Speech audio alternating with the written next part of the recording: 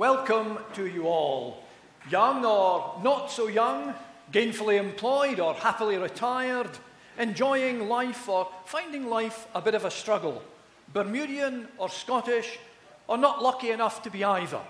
I jest. Whoever you are, wherever you're from, it's wonderful that you are actually here this morning, gathered in this place to bring your worship to God. If you are a visitor, you're especially welcome, and I would invite you to sign our visitor's book that you'll find at the back of the north aisle, the aisle that faces me, and also to stay on with us after the service for refreshments. Come into the courts of the Lord. Come and sing for joy to the living God. Come and listen to these words of the psalmist. Happy are those who live in your house, ever singing your praise. Happy are those whose strength is in you, in whose heart are the highways to Zion. These words come from Psalm 84, the metrical version of which we now sing in our opening hymn, hymn 52, How lovely is thy dwelling place, O Lord of hosts, to me.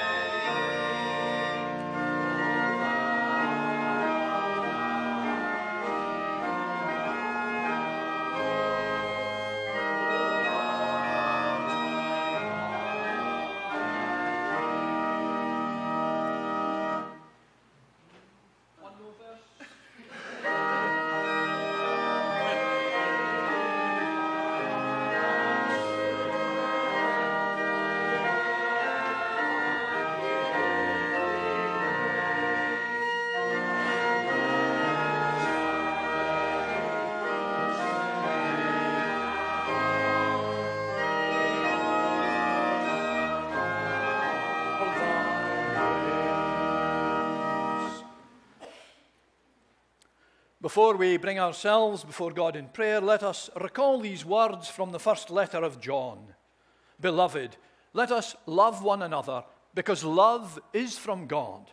Everyone who loves is born of God and knows God, for God is love. As we resume our seats, let us approach this wonderful God of love with our prayers of adoration and confession. Let us pray. Loving God, creator and ruler of all good, all loving, all merciful, we come into your house to worship you. We come to acknowledge your greatness, to celebrate your love, to thank you for your mercy, and to rejoice in your unchanging purpose. We also come to focus our minds upon you, not so that we should turn aside from your world or forget its needs, but so that we might return to our daily lives with a greater vision for your purpose, a deeper sense of your presence around us, and a firmer resolve to serve you in the place where you have put us. Awaken us afresh, we pray, to the wonder of your presence, the mystery of your person, and the extent of your will. Inspire in us a new sense of your majesty and authority, so that we may worship you, not just here in your house with our lips, but in the world beyond these walls, with our hearts and minds and souls. And so we ask you to meet with us now and help us to live each day in the light of your presence. Give to us a constant awareness of your greatness and your love, so that whatever confronts us, whatever challenges we face, whatever situation we find ourselves in, we may be equipped to meet them in your name and to offer lives of true discipleship that are pleasing in your sight. In Jesus' name we ask it. And now, in words he taught his disciples, we join together to pray, saying, Our Father in heaven, hallowed be your name. Your kingdom come, your will be done on earth as in heaven. Give us today our daily bread. Forgive us our sins, as we forgive those who sin against us. Save us from the time of trial, and deliver us from evil. For the kingdom, the power, and the glory are yours, now and forever. Amen. God, whose almighty word chaos and darkness heard, let us sing the hymn number 112.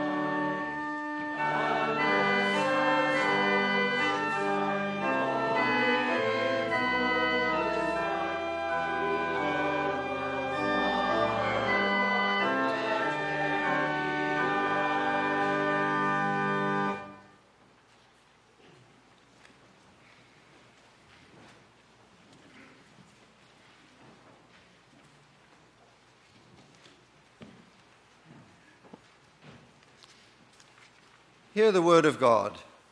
First, as it is found in the Old Testament, in 1 Kings, chapter 8, reading verses 22 to 30, and then 41 to 43. This can be found in the Old Testament section of the Pew Bibles on page 312.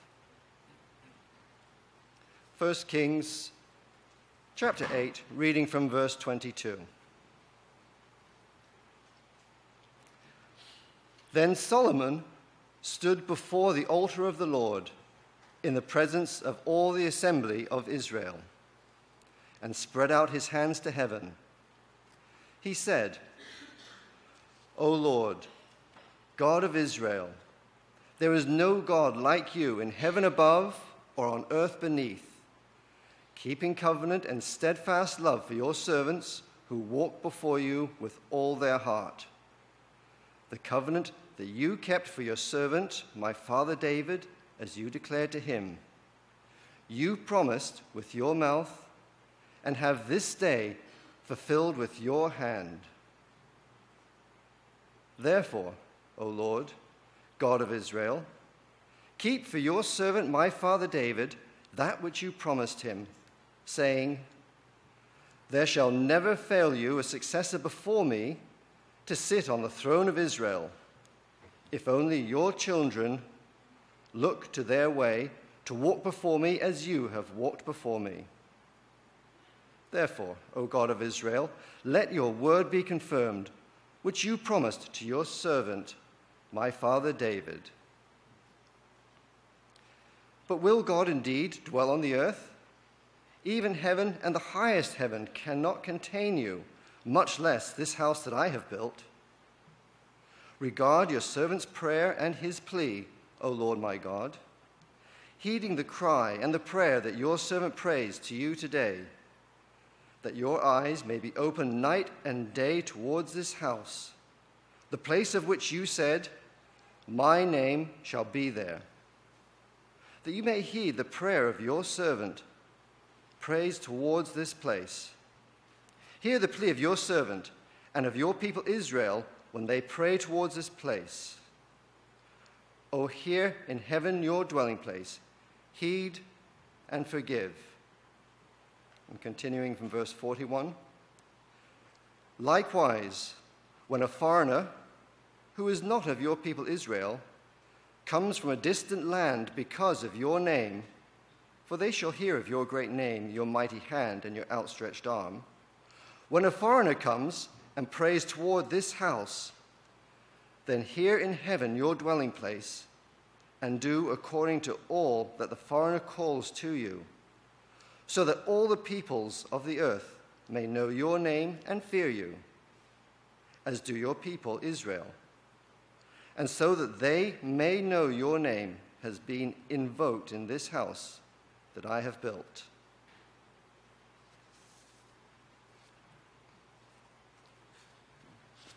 Our readings continue in Paul's letter to the Ephesians, reading chapter 6 from verse 10 through verse 20. And this can be found in the New Testament section of the Pew Bibles on page 195. Ephesians chapter 6, reading from verse 10. Finally, be strong in the Lord and in the strength of his power. Put on the whole armor of God, so that you may be able to stand against the wiles of the devil. For our struggle is not against enemies of blood and flesh, but against the rulers, against the authorities, against the cosmic powers of this present darkness, against the spiritual forces of evil in the heavenly places. Therefore, take up the whole armor of God, that you may be able to withstand on that evil day, and having done everything, to stand firm. Stand, therefore, and fasten the belt of truth around your waist, and put on the breastplate of righteousness. As shoes for your feet, put on whatever will make you ready to proclaim the gospel of peace. With all of these, take the shield of faith, with which you will be able to quench all the flaming arrows of the evil one. Take the helmet of salvation and the sword of the Spirit, which is the word of God. Pray in the Spirit at all times, in every prayer and supplication. To that end, keep alert and always persevere in supplication for all the saints. Pray also for me, so that when I speak, a message may be given to me to make known with boldness the mystery of the gospel, for which I am an ambassador in chains. Pray that I may declare it boldly, as I must speak.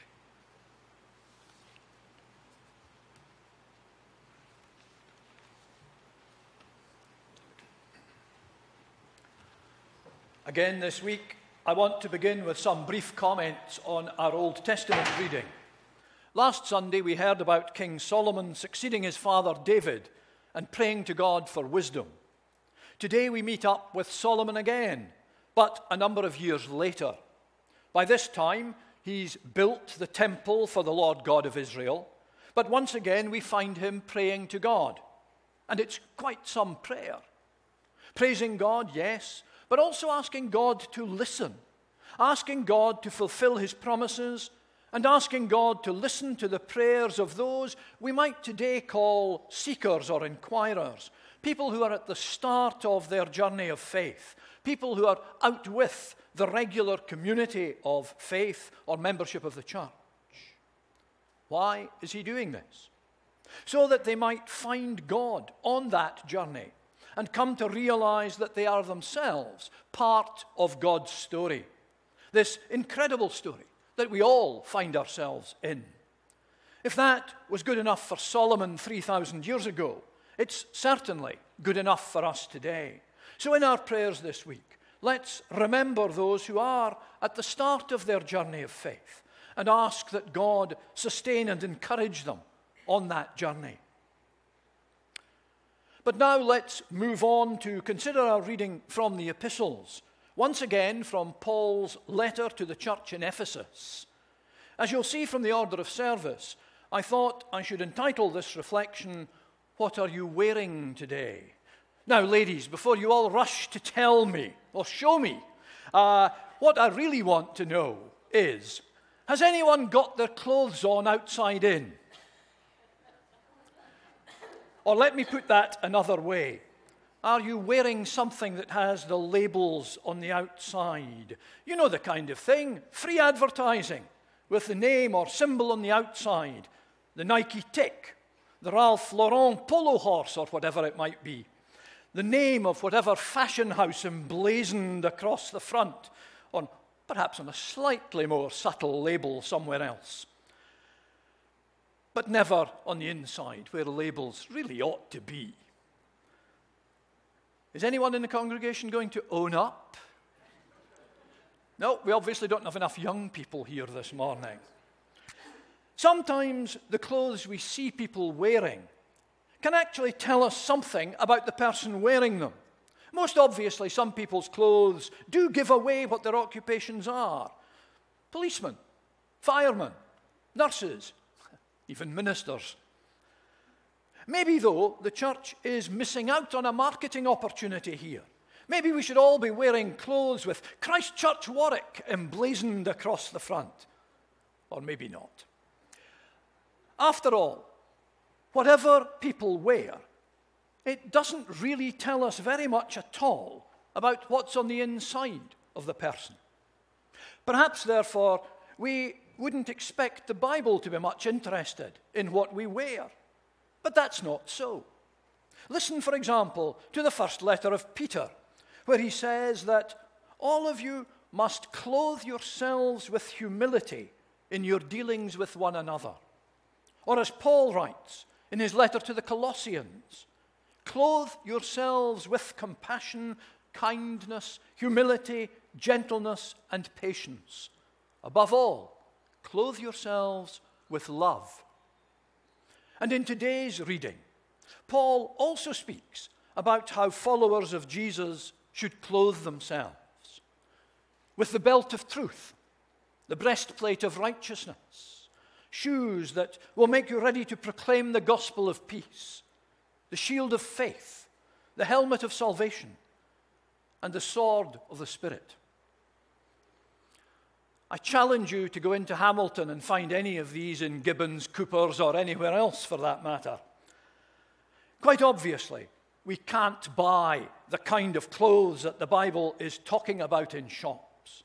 They come from God. They are His gift to us. And of course, they're not really clothes at all, in the sense that we put them off and on.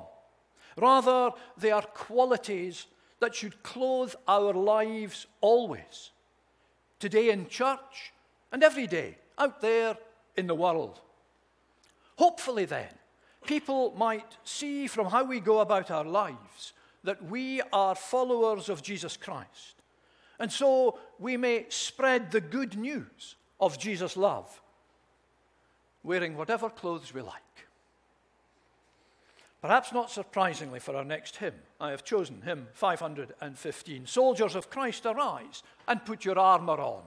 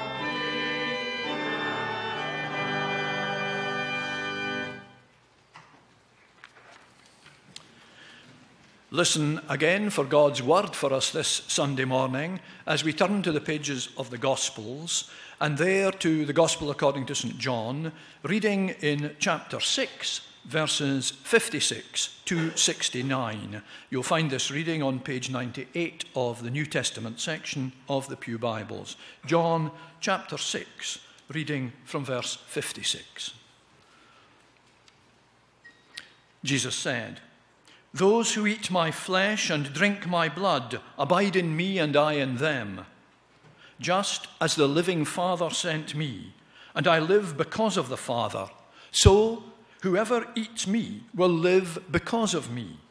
This is the bread that came down from heaven, not like that which your ancestors ate and they died. But the one who eats this bread will live forever." He said these things while he was teaching in the synagogue at Capernaum. When many of his disciples heard it, they said, "This teaching is difficult. Who can accept it?" But Jesus, being aware that his disciples were complaining about it, said to them, "Does this offend you? Then what if you were to see the Son of Man ascending to where he was before? It is the Spirit that gives life. The flesh is useless. The words that I have spoken to you are spirit and life. But among you there are some who do not believe." For Jesus knew from the first who were the ones that did not believe, and who was the one that would betray him. And he said, "For this reason I have told you that no one can come to me unless it is granted by the Father." Because of this, many of his disciples turned back and no longer went about with him. So Jesus asked the 12, "Do you also wish to go away?" Simon Peter answered him, "Lord, to whom can we go? You have the words of eternal life. We have come to believe and know that you are the Holy One of God." Amen. Thanks be to God for these readings from his holy word. To his name be the praise and the glory.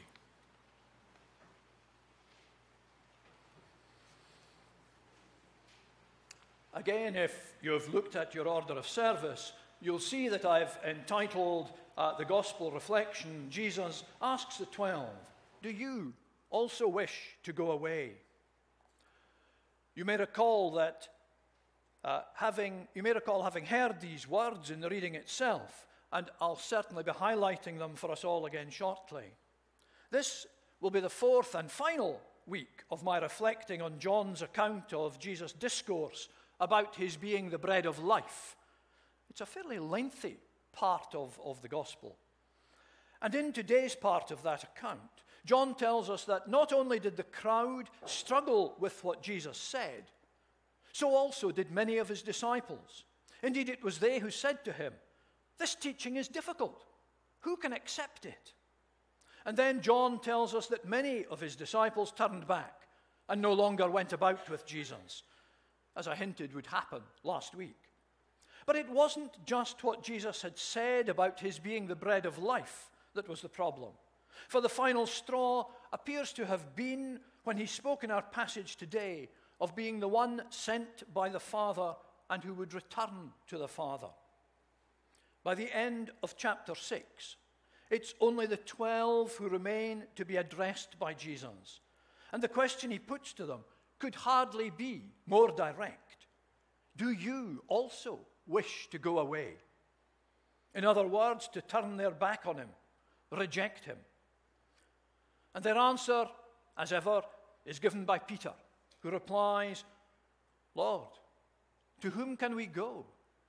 You have the words of eternal life." The disciples, at least, have heard and understood. For Peter goes on, "We have come to believe and know that you are the Holy One of God." It would, however, be going too far to suggest that they've grasped the full picture. And certainly when the crisis does come, as it does later in the gospel story, they'll still perform badly. But there is something that even now sets them apart from others, those who have gone away, who have turned their back on Jesus and left him. Within this one chapter of John's gospel, we've moved from a crowd of 5,000 men following Jesus at the beginning of the chapter to just 12 men at the end. And one of them is going to betray Jesus. Hardly indicative of mass conversions. And maybe that should be a comfort to the church today as we struggle with falling numbers coming into our community of faith. A comfort, yes. An excuse for doing nothing, certainly not. After all, didn't Jesus continue with his ministry, just with this small number of disciples? But as for this crowd that has drifted away, it might also be said that they can hardly be expected to fully comprehend all that Jesus had said. After all, the disciples, the 12, had been with Jesus for about 3 years by this time, and even they needed to await the coming of the Holy Spirit to really grasp what it was all about. And likewise today, our need is for both spirit and flesh if we are to grasp the life that is offered to us in Jesus. Life that Jesus himself describes as life in all its fullness. Life that begins now and continues eternally. Jesus' words may sometimes be hard to understand, and maybe even harder still to apply in our lives today. But what Peter said remains as true today as it was the best part of 2,000 years ago. You have the words of eternal life. In every congregation, people are at different places on their journey of faith. Some may be just setting out. Some are striding confidently on. Some may be struggling less sure of where this journey is taking them. But we all share the one overarching story, God's story. And we need to be there for each other, to listen to each other's stories, and to support each other on our individual journeys. My prayer for you all this morning is that you may come to the same conclusion as Peter, that Jesus does indeed have the words of eternal life, and that you too might come to believe and know that Jesus is the Holy One who has come from God. To God alone be the glory. Amen. Our next hymn choice was also an easy one for me, although I suspect a hymn that is not known to you. If you look at the words in your order of service, you'll see that they include the lines, "You have the words of eternal life. You are Jesus Christ the Lord." Let's make that proclamation as we sing the hymn that is printed there, "You are the King of Glory." You only sing "You are the King of Glory" once at the beginning. The first line is the heading. So you sing, "You are the King of Glory, you are the Prince of Peace." Oliver, do you want to play the tune through first so everybody can hear it?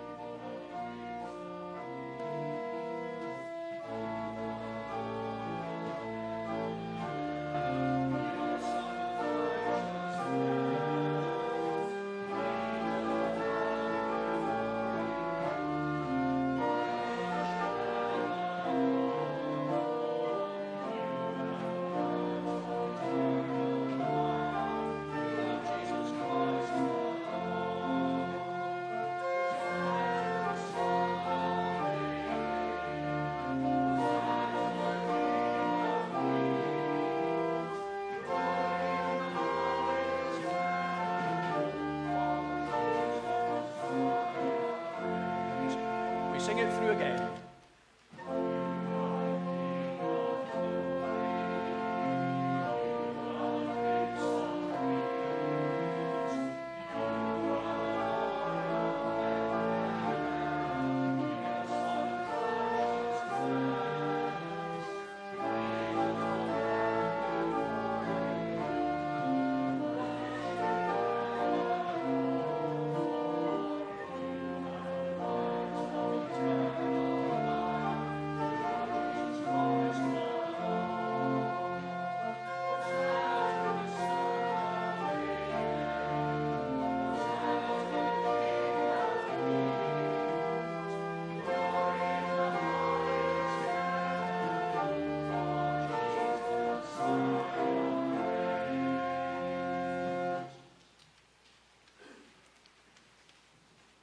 Please be seated. Let us now respond to God's love in our lives as we make our offering.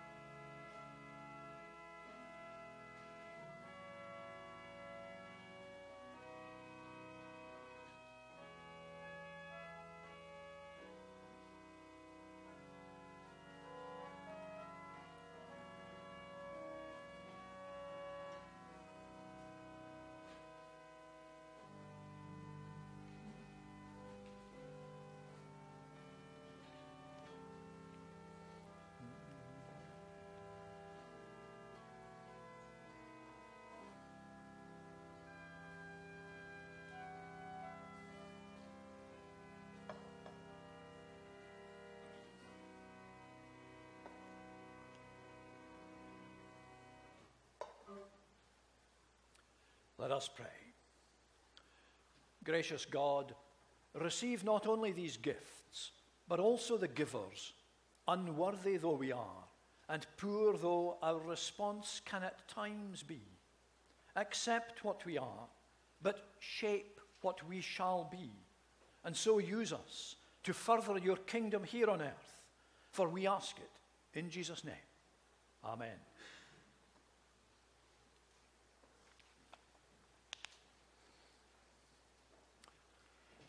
Church news for this morning. Firstly, to say that the church office has resumed normal service. Liz has returned from holiday, so the office will be open as usual.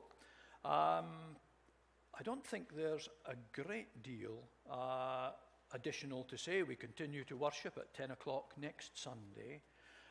One thing I would let you know is that I heard just this morning that Reed Kemp has died. Some of you will be aware he has been unwell for some considerable time. And our thoughts go to the Kemp family at this time, not least to Jimmy. And I ask you to hold them in your prayers this coming week.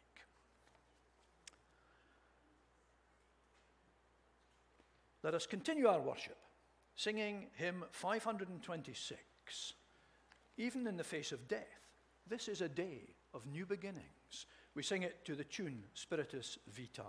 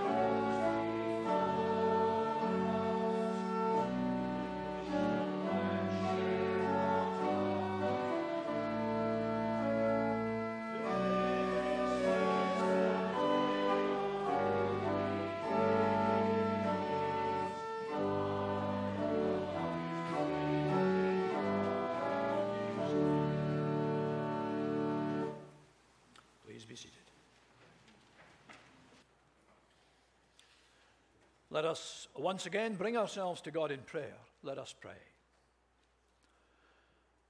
Almighty and eternal God, we come to give you thanks for all you have given, to celebrate your greatness, your power that created the universe and that sustains our lives and the life of your creation, to celebrate your goodness, your love revealed in Christ that reaches out in forgiveness, filling our hearts and minds, to celebrate your faithfulness, your covenant with all creation, and your new covenant in Jesus Christ, made real for us in bread and wine.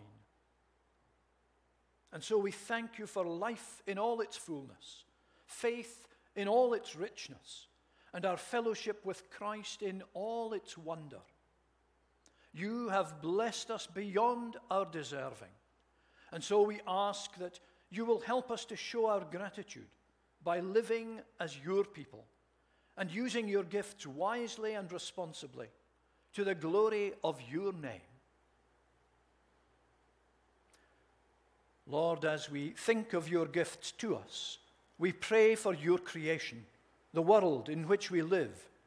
And as we think of areas spoiled and laid waste by human greed, and the ways in which humanity has overturned nature's delicate balance, we pray that we may, even yet, be taught to care for your creation.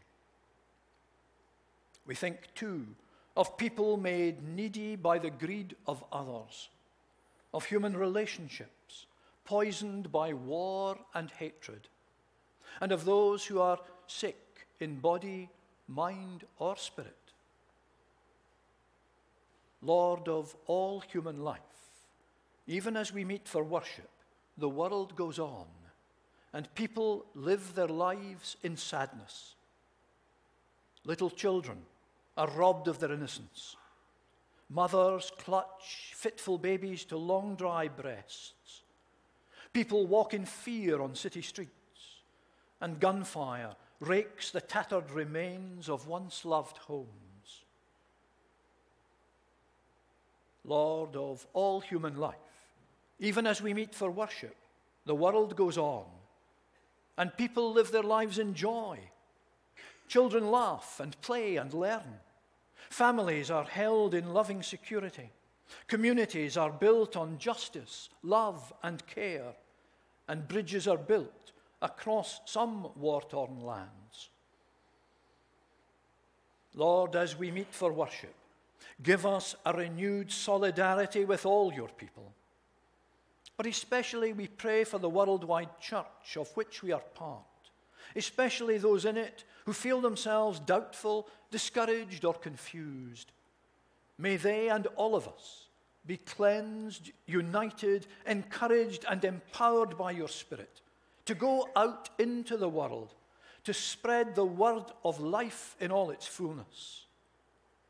Help us and all Christians everywhere to play our part in accompanying those setting out on their journey of faith, so that through your Holy Spirit they may be sustained and guided on that journey. And Lord, we pray at this time for the Kemp family. May they know your presence with them, your love for them, your arms around them. For we ask it in Jesus' name. Amen. Our concluding praise is the hymn 498, Angel Voices Ever Singing Round Your Throne of Light, hymn 498.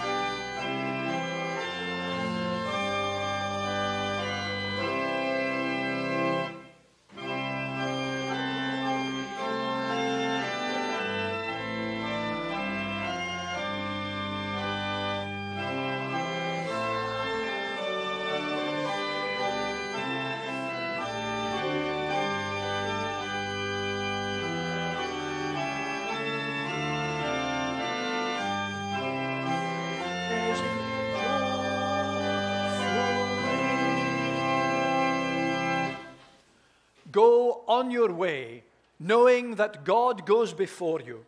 Share your faith with the uncertain. Share your love with the unlovely. Share your presence with the lonely.